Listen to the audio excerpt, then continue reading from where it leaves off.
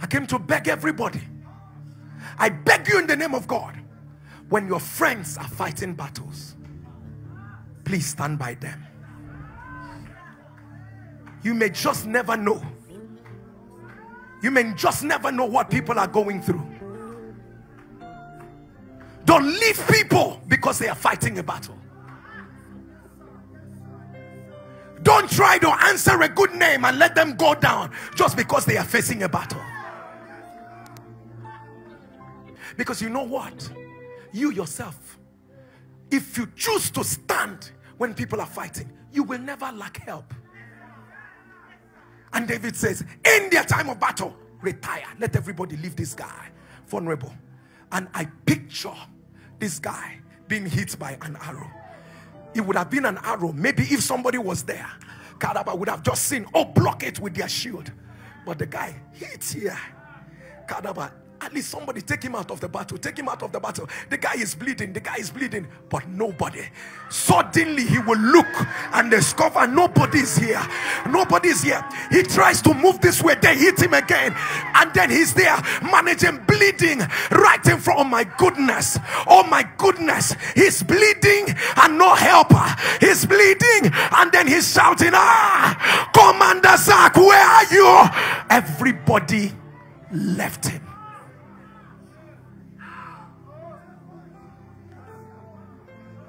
I want to let you know, they may not tell you, but most people you see are fighting battles. Don't leave them. Their battles might smell, but don't leave them. Their battles may not look good, but don't leave them. Stand by your own.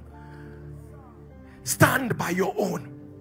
He said the beauty of life is not how smooth we look, but the beauty of life is the scars we show.